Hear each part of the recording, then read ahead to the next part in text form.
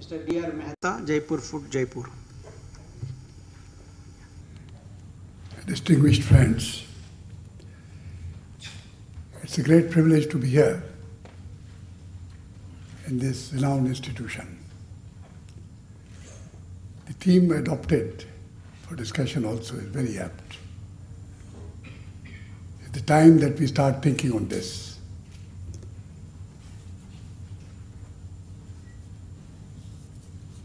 I'll request you to think of a disabled, an amputee. Just then we say, who is he? He lost his limb, lost his mobility. Since he lost his limb, he cannot go and work, lost his income. He was a driver, now he can't drive the car, earning 15,000 rupees. Today his income is zero, he's on the road. And if somebody is not earning, who bothers about him? Except for mother, perhaps none. Most of the people who have lost a limb in this country are below the poverty line. And at least 15% of these people are such who don't even have 5 or 10 rupees on them.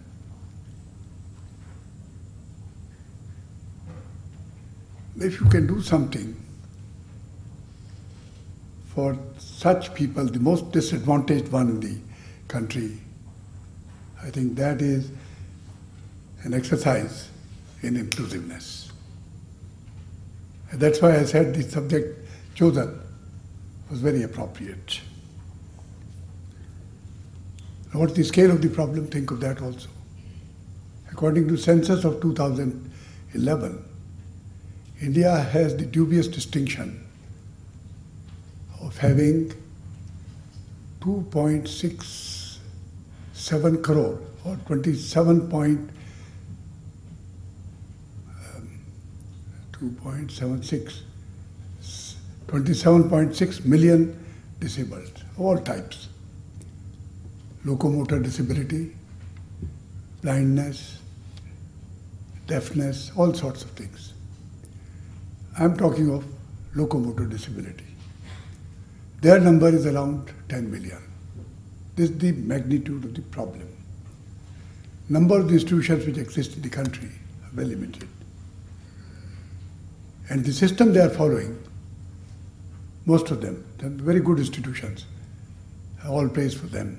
But generally, either they have the corporate model, where the poor just can't enter. So there's a total mismatch. Poorest of the poor people and the hospitals which are charging the highest of the fees, or companies which are asking for enormous amounts to fit a limb. In America, a limb costs $15,000. Many of the foreign companies here are charging maybe 100,000 rupees, 50,000 rupees. Now, how many people can afford that? Virtually, we are telling them that our system is not meant for them. They are less than citizens. Considering this, Jaipur Food was developed. This was an innovation of the SMS Medical College, a well-known college of the country. The original idea, surprisingly, and that might surprise a large number of scientists sitting here, was of a master craftsman. He was not a formally trained prosthetist or orthotist or a doctor. He said, how is it that these people are, earlier the limbs were made of wood, very heavy, there was no movement at the ankle. Now in Indian style, how does one go to the toilet if there's no movement at the ankle? Census report says 52% of the people in this country don't have the toilet. They go out and defecate and urinate outside. Now, so he first thought of this, made a limb, showed it to 3 doctors. They saw the potential, they worked on that. And the first article which appeared in the international magazine was the name of these 4 people, including that master, surprisingly. I have not seen scientific inventions being attributed to a non-scientific person. A non-scientist, not you are scientific in thinking, certainly. Now this gentleman, now limb was developed. It was my privilege that in 1975, this was developed in 68. 75, Bhagwan Mahavir Viklang Sahayata Samiti, the society's name you saw here. I'll call it shortly BMVSS. And one of the reasons was, how do you scale up? In first 7 years, 68 to 75, not even 50 limbs could be fitted. Not the fault of the doctors. Point is, for this kind of work, you need not merely technology, which is very critical undoubtedly, but also you need proper value system, proper management system, funding, you need passion, you need leadership. In the next 7 years, that is 75 to 82, about 10,000 limbs were fitted. And now, would you believe,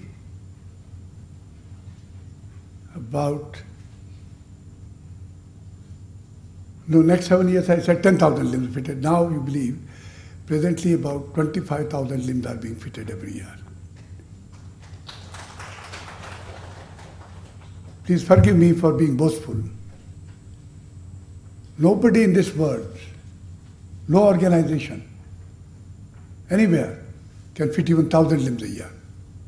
That's my information. Maybe if I'm wrong, please correct me. Now, this is the magnitude of the problem.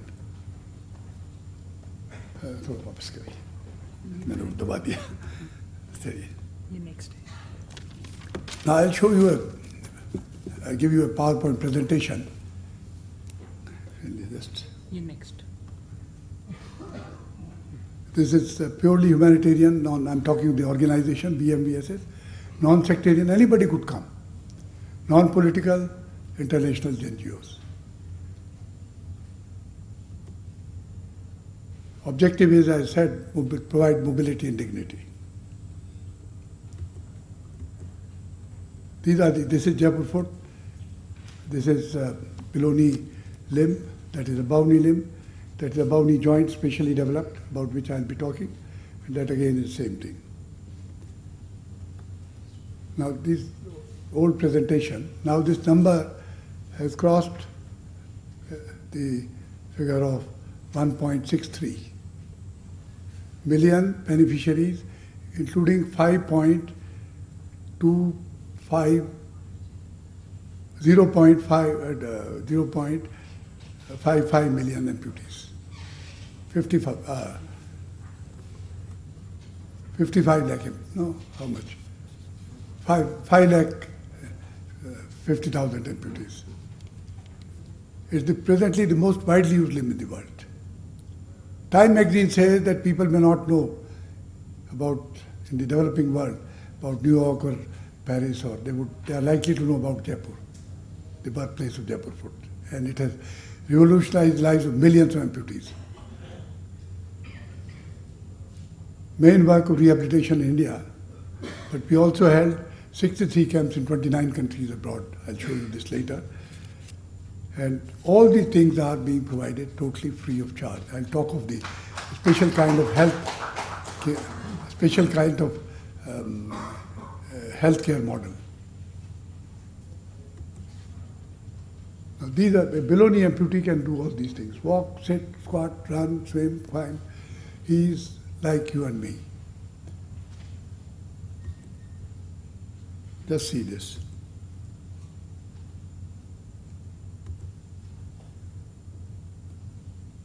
He walks it on crutches, gets the limb the same day. He runs. He covers a kilometer in 4 minutes and few seconds.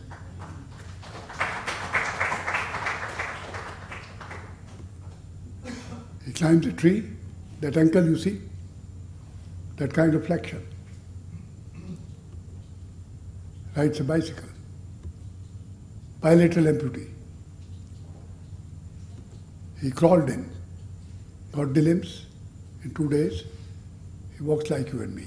Incidentally, both these are our employees now. And both of them have made, limbless people have made 5,000 people like them walk. That's the beauty. Skating.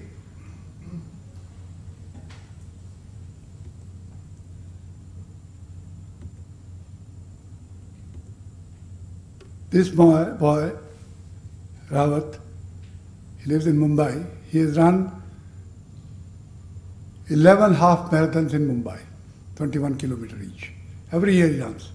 And he went to the highest point in Leh, where a motorbike could go.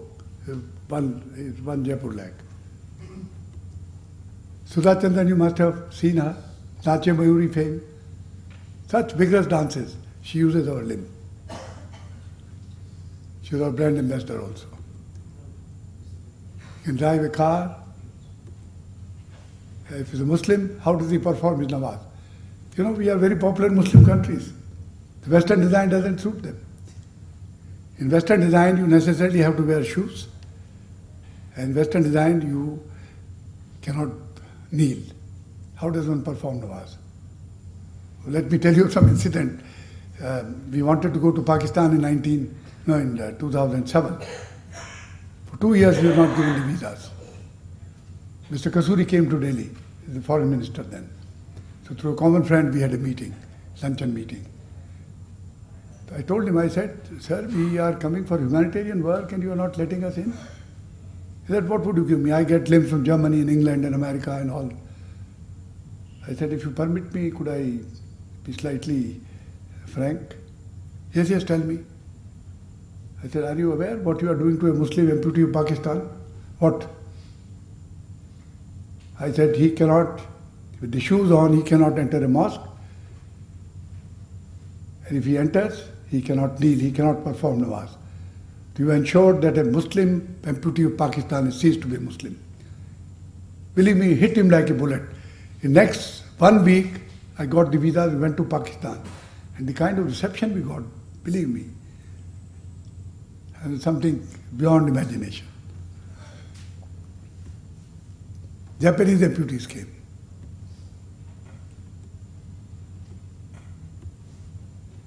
Cost is $50.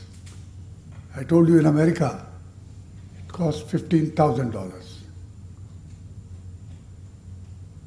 In America, 26% of the population cannot afford insurance premium. And therefore, they cannot get even a tablet, let alone a limb. Is it democracy? 1/4 of the population of a country cannot get health care. A totally different kind of a healthcare model. That's the point I'm highlighting. Foot piece, just the foot part, costs just $10.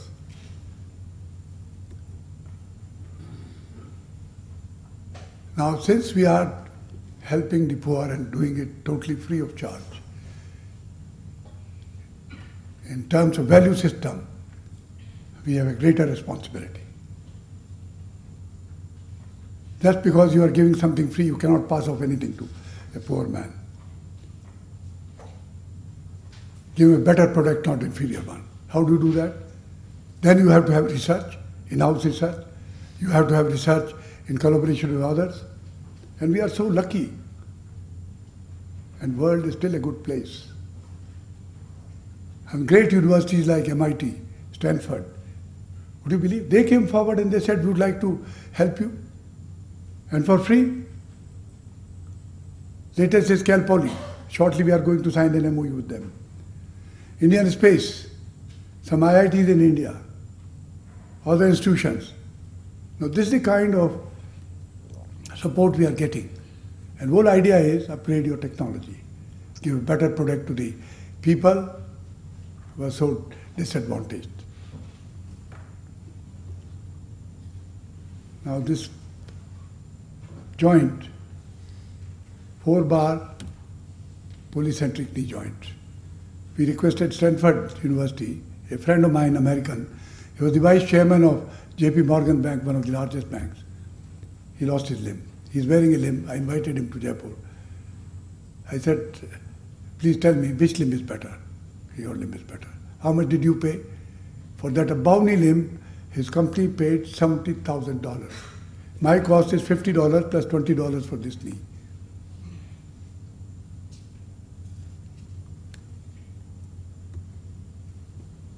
We have fitted such joint to about 10,000 people, excellent feedback.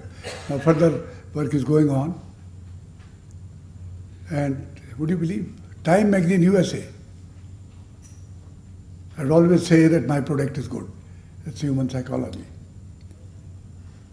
But a paper like Time Magazine USA hailed Jaipur knee. It's called Jaipur knee, surprisingly. I wanted to persuade Stanford University to say that this is Stanford Jaipur knee. I said, we'll get the advantage of the word Stanford. They no, call it Jaipur knee. And Time Magazine USA hailed this as one of the 50 best inventions of the world for the year 2009.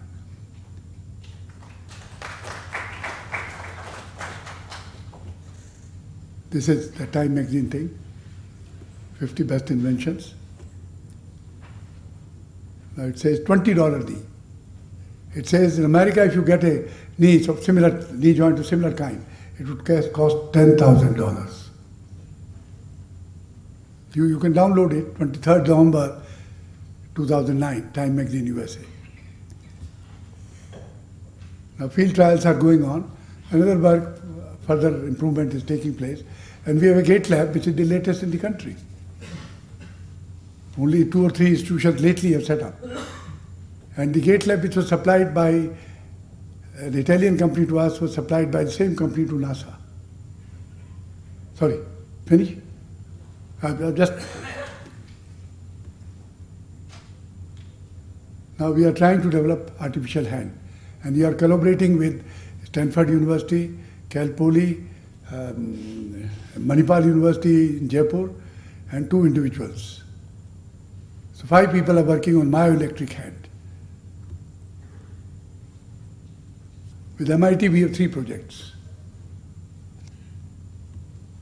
Both these institutions surprisingly have extreme affordability departments. They are realizing this, that time has come when the product, somebody was talking in the morning about dissemination and about disperse, about use of the product, delivery.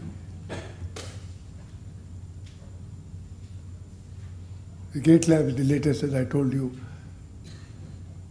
Now this is our motto, married service with science. And that is the way in which you can have inclusiveness. Just quickly, I'm finishing it. Most dangerous country in the world. The firing taking place, bomb busting, and it's such a well-known name all over the world. Anybody willing to come to Iraq with me? Welcome. Just see the faces. What is the reward? We are all volunteers. This is the reward. People walk in, with sorrow writ large on their faces, walk out with all smiles. That is the transformation, that's the alchemy.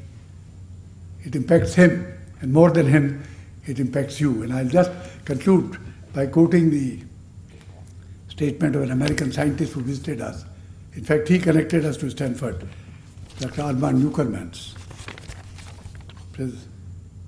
Just a second. I mean, again, excuse me, it would sound to be boastful, but this is not what I am saying.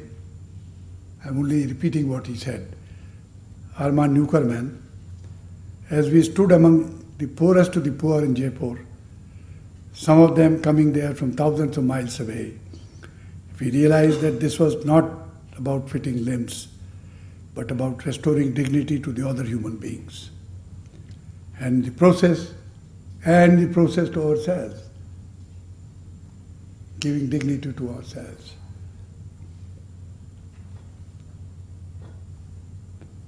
There may be other places in the world where compassion is that tangible. It is just that we had not seen any. Thank you.